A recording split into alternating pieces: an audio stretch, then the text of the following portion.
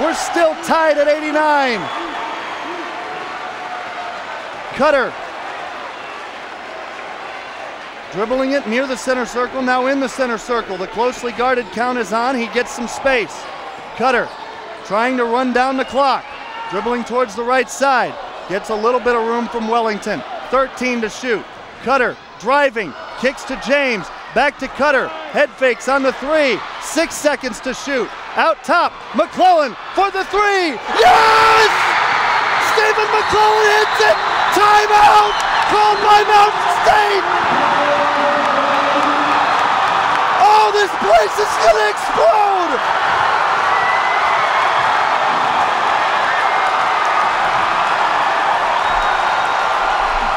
'92 to 89.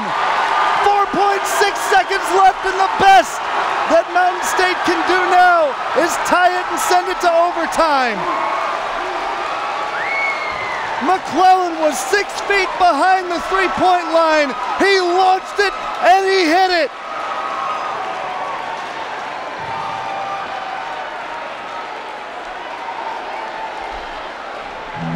The Flames have a 3-point lead with 4.6 seconds to play. That is a lot of time in the sport of basketball.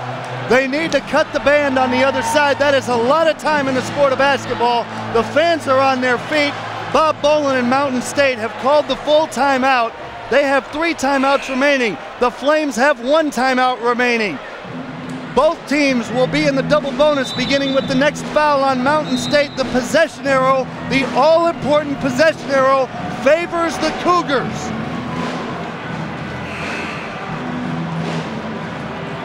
The Flames have a shot to upset the #1 team in the country. It's 92 to 89. Lee has the lead. The Cougars will likely get 1 shot here. 4.6 seconds left.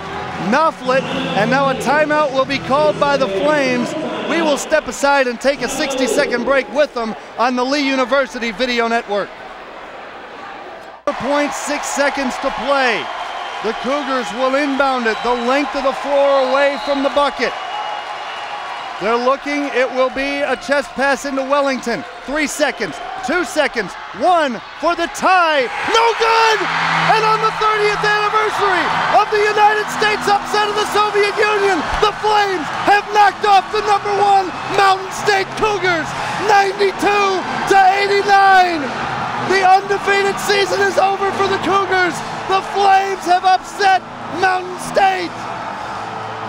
The fans have rushed the court here at Walker Arena. Steven McClellan hits a 3 with 4.6 seconds to play, and the Flames have done what we did not know could be done this season.